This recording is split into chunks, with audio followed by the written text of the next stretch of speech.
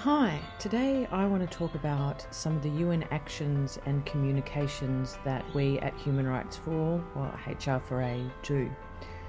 We have an extensive and deep relationship with the United Nations in Geneva, particularly in relation to the working group against arbitrary detention, in which every opinion that has come out of that group, of which there are 3 a year, there are 3 sessions held of that a year, has come from Human Rights for All.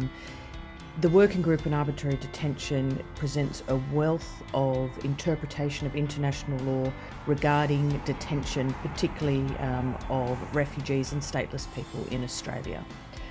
We also liaise extensively with the United Nations Committee Against Torture, which administers the Convention Against Torture and a Cruel and Unusual Punishment, and the UN Human Rights Committee. We have achieved a number of interim measures from those bodies which have stopped the deportation of individuals, particularly Tamils, to Sri Lanka.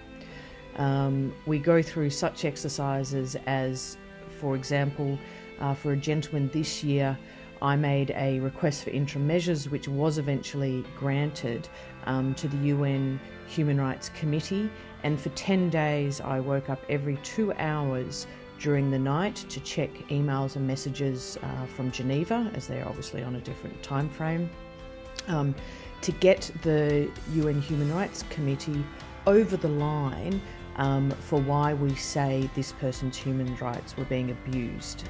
And eventually we got there, but it was certainly a very long 10 days. So we have also made the first submission, which was filed earlier this year, to Australia's 3rd Universal Periodic Review by the UN, which at the moment, depending on COVID, is scheduled for January or February 2021. It was due in November 2020.